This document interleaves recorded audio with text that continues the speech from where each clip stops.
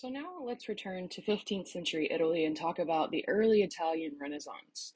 Again, Italy during this time was experiencing population growth, increased urbanization, trade, and wealth, all of which led to an increase in artistic patronage and higher levels of self-confidence, individuality, and innovation amongst artists.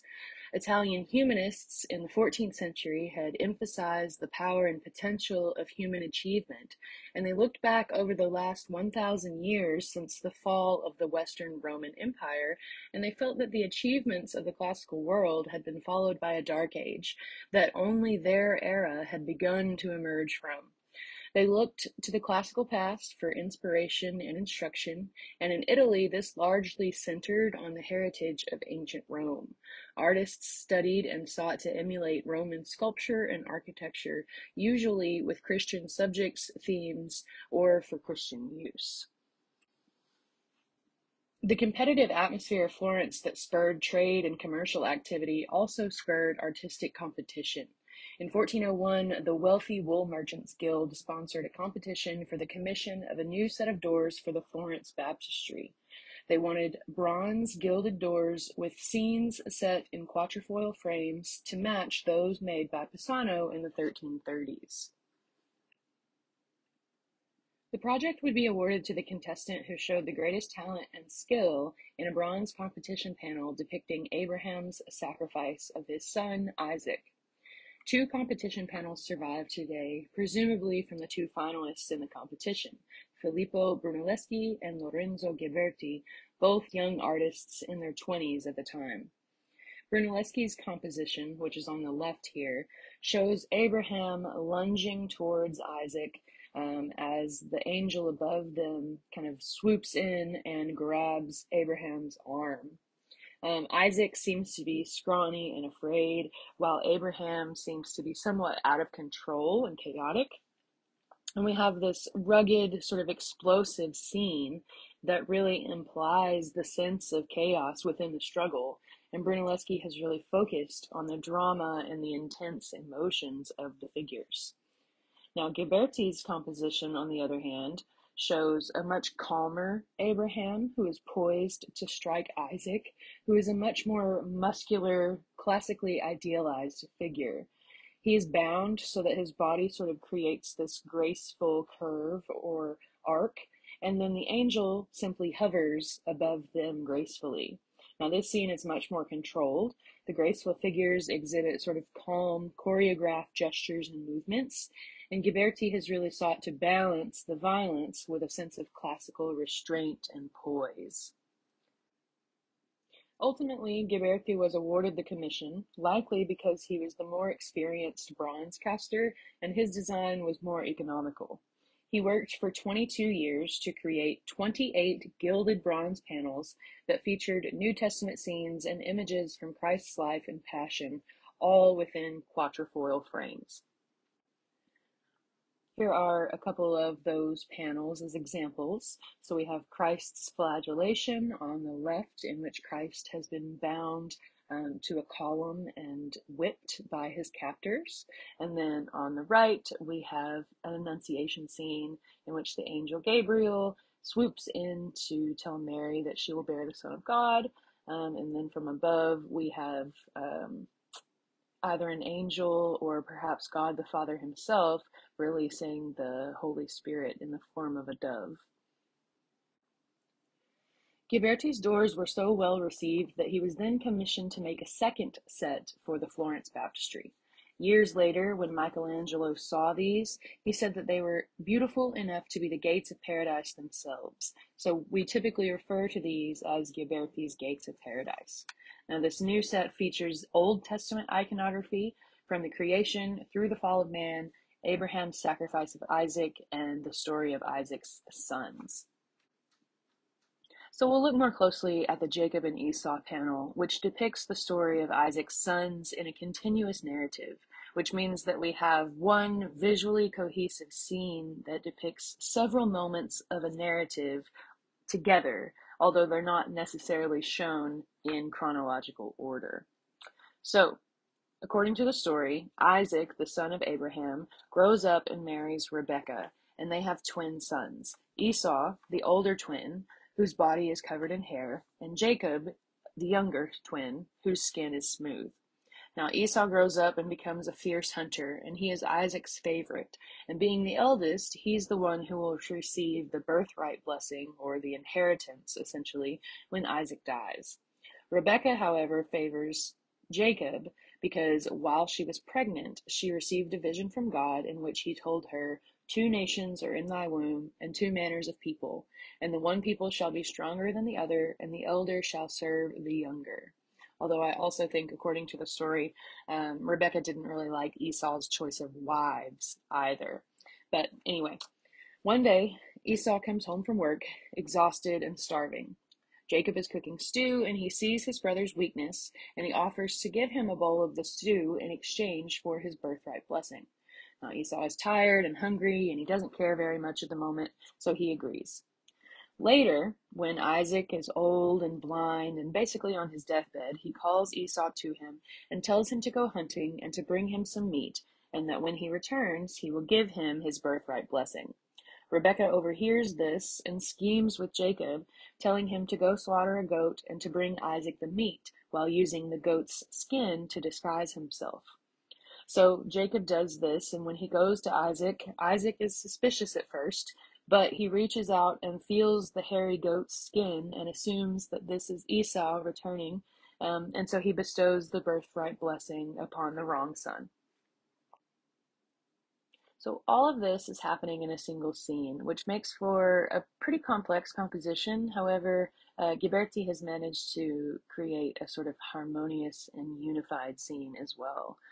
So the first part of the story occurs up here in the right corner, where a pregnant Rebecca receives her vision from God. Then the second part of the story occurs down here, sort of in the middle ground, kind of within this very classically styled architectural space with these tall, kind of rounded arches and these Corinthian pilasters. But here we have Rebecca giving birth to her sons. Scene 3 is the moment that Jacob convinces a seated Esau here or rather tells him that he will give him a bowl of stew in exchange for his birthright blessing. Then here, scene 4 in the foreground, we have an older Isaac who tells Esau to go out hunting and to bring him back some meat so that he can give him his birthright blessing. And then these are his dogs kind of here ready to go on the hunt with him. Scene 5, here in the background again, we have Esau going hunting kind of out into the wilderness. And then scene 6, we have in the middle ground again, Rebecca and Jacob kind of scheming together about how they are going to trick Isaac. And then here, scene 7 is the culmination. We have Isaac kneeling before his father, or excuse me, Jacob kneeling before his father Isaac, pretending to be his brother Esau, Rebecca standing kind of to the side and watching the exchange. And so Isaac bestows the birthright blessing onto the wrong son, onto Jacob instead of Esau. So again, quite complex. There's a lot going on here. Yet he's managed to unify all of these individual scenes into one cohesive whole.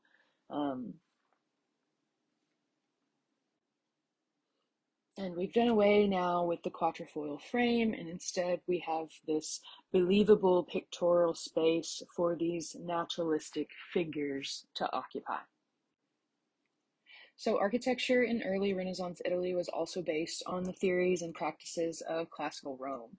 The classical Roman engineer and architect Vitruvius argued that architecture should be a combination of structural strength, utility or function, and beauty.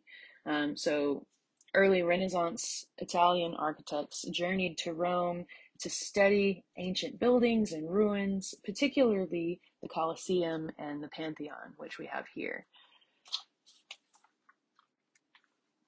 Classical orders and architectural elements such as columns, pilasters, pediments, entablatures, arches, and domes really form the vocabulary of Renaissance structures. We'll also see an emphasis on symmetry and balance, proportion, and mathematical or geometric precision. So here we're looking at the Church of San Andrea in Mantua, Italy. It was designed by Leon Battista Alberti, an architect who aspired to recreate the glory of ancient times through architecture.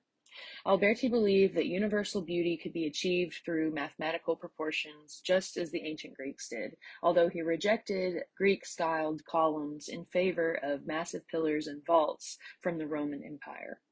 Now, on the exterior of the church here, we have a really strong sense of vertical rhythm created by the repeating Corinthian pilasters. So these are the sort of flat, engaged, decorative, and square kind of columns with this Corinthian style capital. Um, we also see a strong sort of triangular pediment that sits above this rounded arched entryway. And again, we have sort of repetition happening with the smaller rounded arches of the niches and the windows across the facade here. The Church of San Andrea was derived from the classical Roman basilica. The term basilica refers to the function of these buildings as meeting halls. In ancient Rome, they were used for public meetings, legal matters, and business transactions, but they were later adopted by the Christian Church. So a basilica is a longitudinal building with a wide central aisle called a nave, and then smaller side aisles that are often divided into chapels. Then it also has a semicircular recessed area at one end called an apse that's generally reserved for someone or something important. Um, Typically, the basilica will also feature a perpendicular hall called a transept that crosses in front of the apse and gives the plan of the building a T or a cross shape. The intersection of the transept and the nave is called the crossing, and it's often covered with a dome. So here we are just inside the church, looking down this sort of heavy vaulted nave towards the apse. You can see natural light entering through the dome over the crossing. Alberti has incorporated those Corinthian pilasters that we saw on the exterior into the nave arcade as well. Now, an arcade is simply a series of arches that sort of form a long wall or create kind of like a hallway-like space like this. You might notice that again, we have that focus on geometry and precision. You can see the repetition of squares and rectangles, circles, and those sort of semicircle arches again. Notice too the recessed squares that appear here on the ceiling of the vault and of the side aisles as well. These are called coffers. They're sort of recessed niches that create an interesting visual pattern, but also help to reduce the weight of the stone ceiling. This is something that Alberti has lifted straight from classical Roman architecture. In fact, if you click back a few slides, you can see a coffered ceiling inside the Roman Pantheon. So the defining architectural project of the early 15th century was the completion of the Florence Cathedral. Construction of the cathedral began in the late 13th century and had continued intermittently through the 14th century. The drum and the dome of the cathedral were inspired by the Roman Pantheon, but builders at the time lacked the engineering abilities to span the 140-foot diameter. Usually they would have built a wooden scaffolding and centering to support the dome as it was being constructed, but the distance was just too large. The ancient Romans had relied on the sheer bulk of the Pantheon's nearly 20-foot thick concrete walls to support its dome, but by this point, that concrete recipe had been lost to time. So in 1407, when interest in the project renewed, it was the young Filippo Brunelleschi who solved the problem. He was initially trained as a goldsmith, but Brunelleschi traveled to Rome with his friend Donatello after failing to get the commission for the Florence baptistry doors. Now, upon his return, he proposed his solution for the cathedral's dome. Instead of a wooden scaffolding and centering, he would create a lightweight, double-shelled masonry dome using temporary wooden supports that cantilevered out from the exterior of the drum. He built the dome up in courses or layers so that each portion would support the next. He used vertical marble ribs, sandstone rings, iron rods, and oak beams to provide the interior support, and he connected the inner and outer shells through a series of internal arches. Now, this created an interesting interior self-buttressing unit that really required no external supports. The masonry on the exterior was then laid in a sort of herringbone pattern that locked it into place.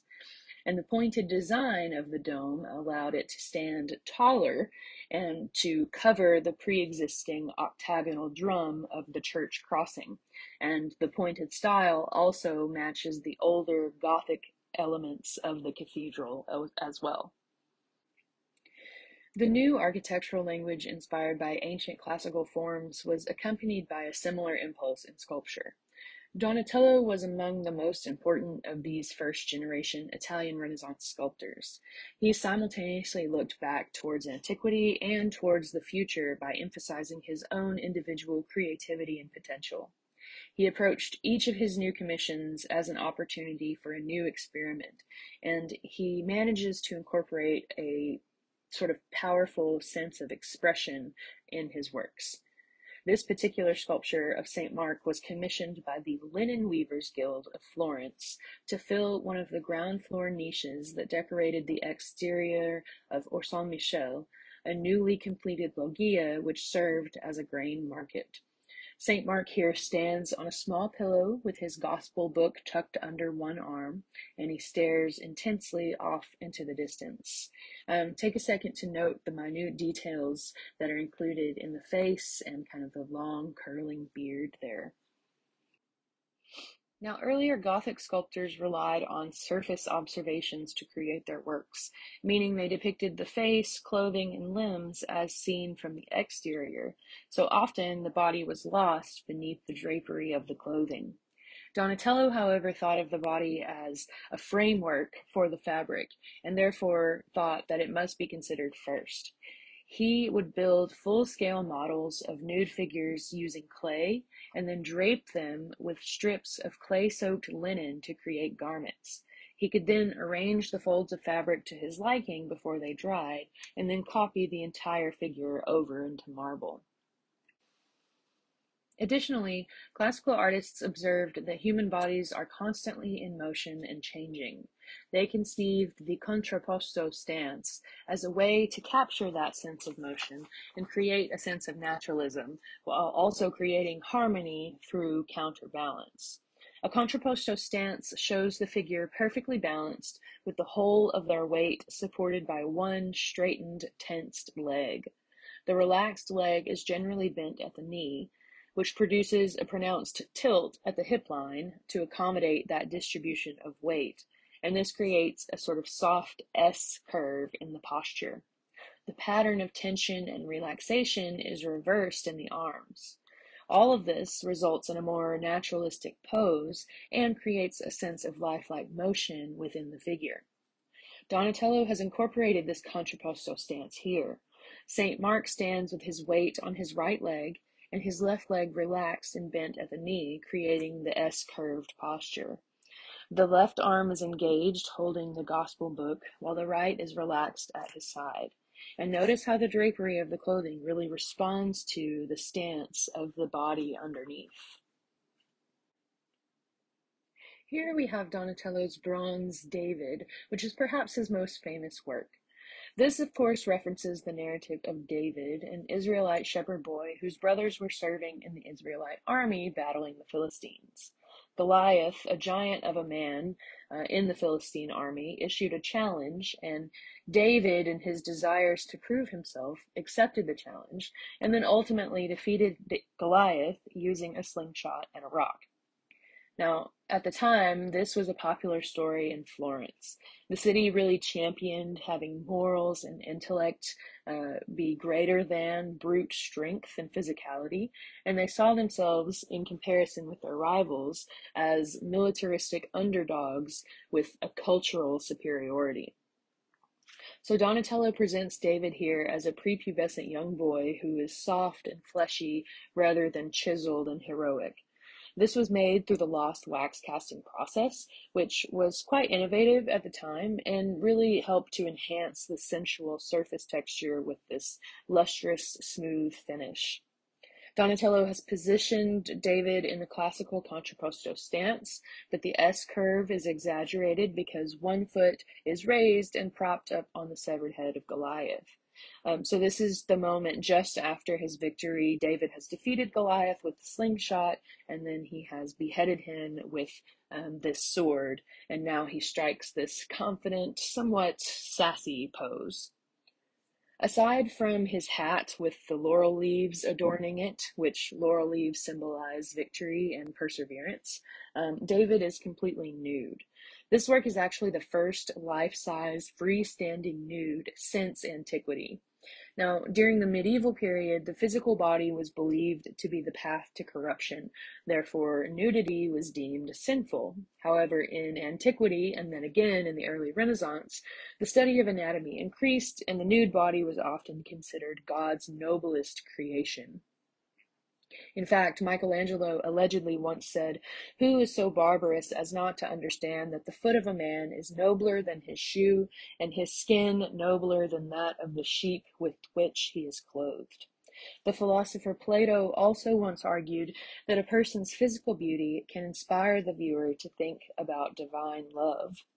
So David's nudity here is certainly drawing on the classical tradition of heroic nudity and also the Neoplatonic idea that nudity can be a manifestation of God's divine love.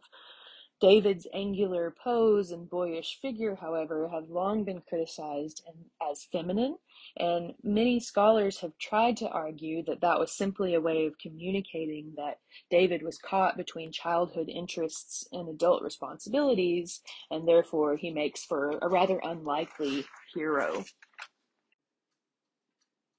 There is also a certain level of eroticism here, though, that scholars tend to struggle with. Notice how this feather from the top of the helmet on Goliath's severed head trails up the inner thigh of our young hero David. Some scholars really stress this overt sense of homoeroticism here. And while we don't have any concrete evidence, it's been strongly suggested that Donatello was a gay man. Florence at the time did have a reputation of being rather accepting, so maybe this was his way of celebrating his own identity or the queer culture within the city. Or maybe Donatello was simply experimenting and intentionally trying to push the boundaries with his audiences. And through this provocative pose and nudity, maybe he's doing that. He was able to be quite experimental and rather controversial at times because he could rely on the support of his patrons, the very wealthy Medici family. So, like Flemish artists, Italian painters of the 15th century focused on creating believable illusions of reality. However, they did so in a more analytical way than the Northern artists. Instead of trying to describe the visual appearance of nature through luminous color and detailed textural differentiation, Italian artists aimed at achieving lifelike but idealized, weighty figures set within a space organized through strict adherence to linear perspective.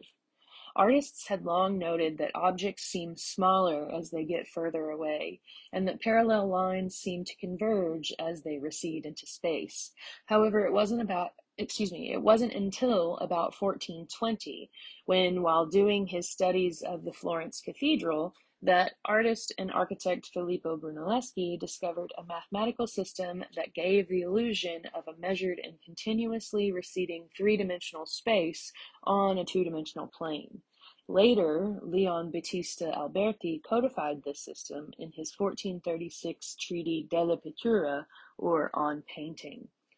Now, a work from a bit later in the century, from about 1480, by the artist Perugino, titled Christ Giving the Keys to St. Peter, provides a really nice example of Alberti's one-point linear perspective system. Essentially, the picture surface is conceived as a flat plane that intersects with the viewer's field of vision at right angles. The viewer is based on the idea, this viewpoint is based on the idea that the viewer is standing dead center at a prescribed distance from the artwork. Everything in the image would then appear to recede into the distance at the same rate, following imaginary lines called orthogonal lines that meet at a single vanishing point on the horizon. Using orthogonal lines and the controlled decrease of scale as forms move back towards the vanishing point, artists can replicate the optical illusion that things appear to become smaller, rise higher, and become closer together as they get further away from us. So again, Perugino's painting provides a very nice example of this one-point linear perspective system. His composition is divided into three clear planes. We have the foreground, the middle ground, and then the background. And so he's depicted this idealized, sort of fictitious city with a large classical temple or church in the center of this big open piazza. And then we have sort of classical Roman triumphal arches flanking either side. In the foreground, we have Christ handing the keys of the church over to Peter. So after Christ's crucifixion and resurrection, Peter takes over as the leader of the church and essentially becomes the first pope.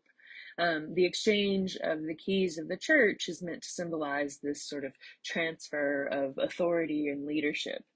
Now, the poses of the figures in the crowd on either side of Christ and Peter are meant to sort of mirror each other, and then the colors of their clothing complement one another, all to create a sense of unity, harmony, and balance. The imagined orthogonal lines that lead back to the vanishing point, kind of at the center within the church here, these have been illustrated for us in the grid-like tiles of the piazza.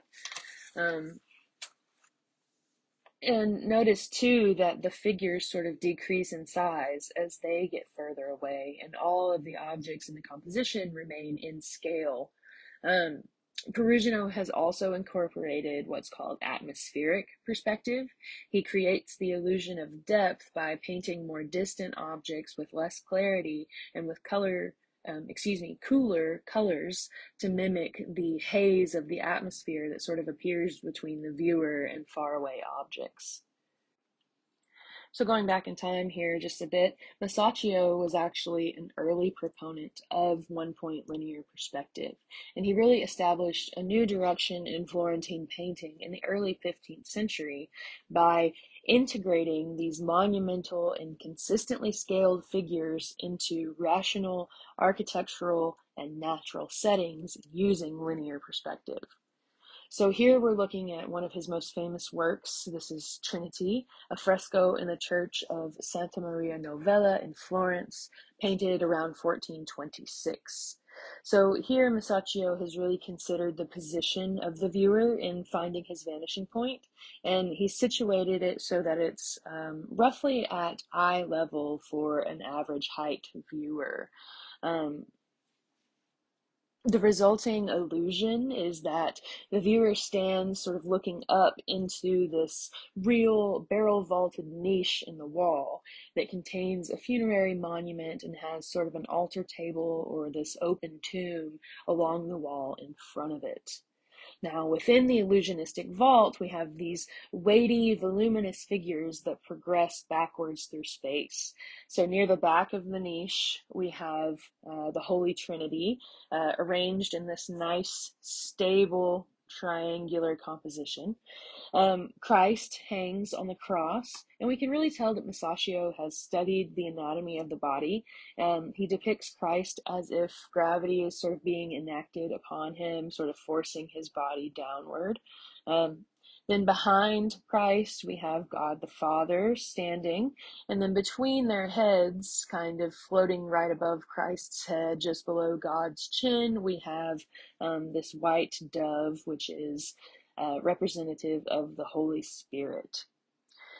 So then, slightly closer to us, sort of just in front of Christ on the cross, we have the Virgin Mary and Saint John, John the Baptist. Mary is sort of gesturing towards Christ on the cross as if to say, look at what has happened to my son.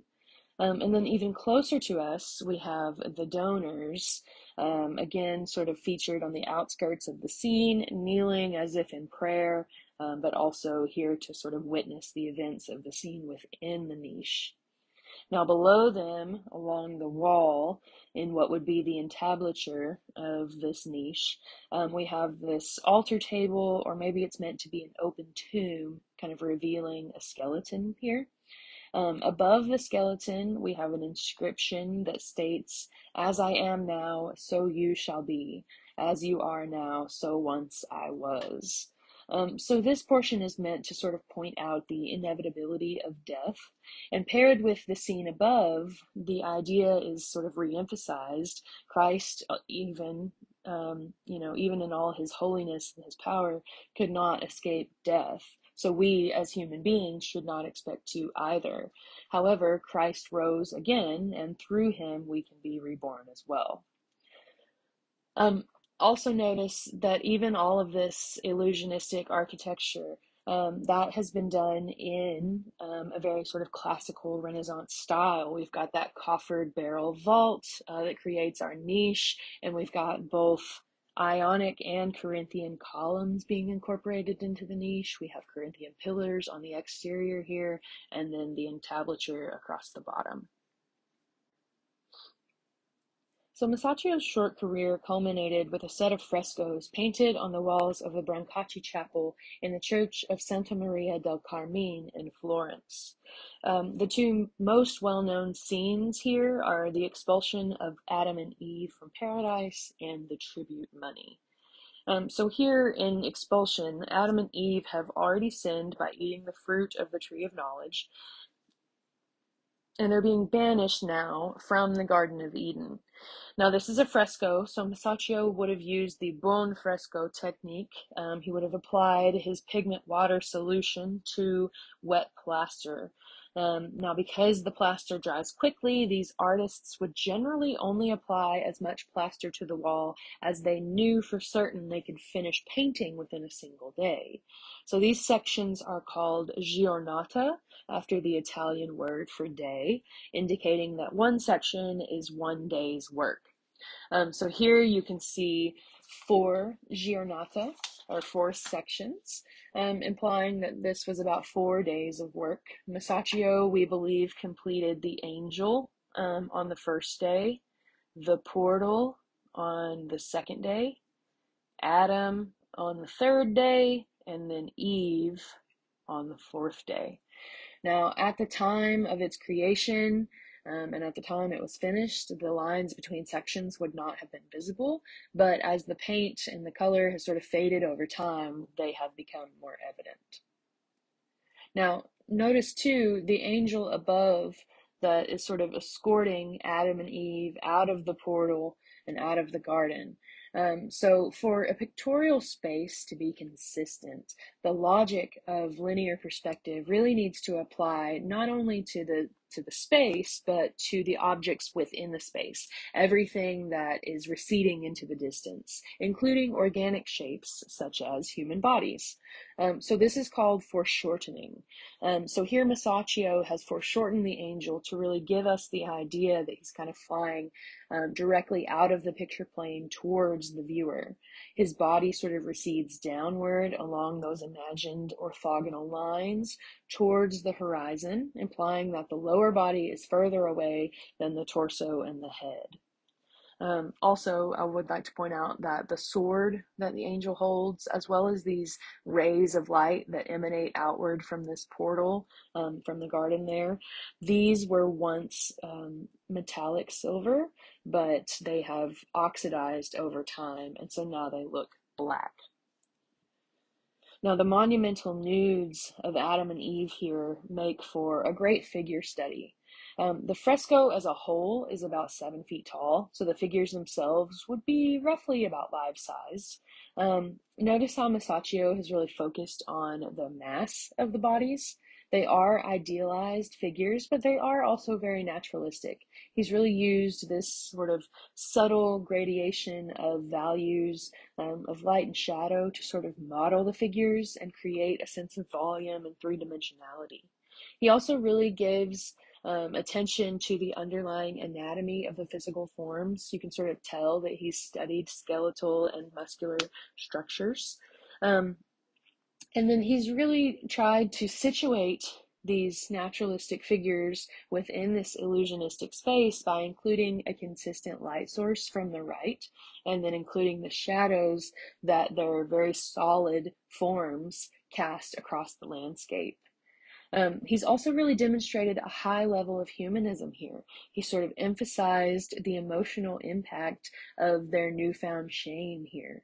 Adam is sort of burying his face in his hands, and then Eve is sort of wailing in agony and trying to cover her body. The consequences of their sinful actions have really begun to take hold as they're being cast out of the Garden of Eden here. Masaccio's tribute money portrays a scene from the life of Christ that highlights St. Peter, who is the patron saint of the Brancacci Chapel. So this is another continuous narrative. So we have multiple moments from the same story presented in one unified scene. So in the center, we have a tax collector who we see from behind. He's wearing this sort of short red Roman style robe.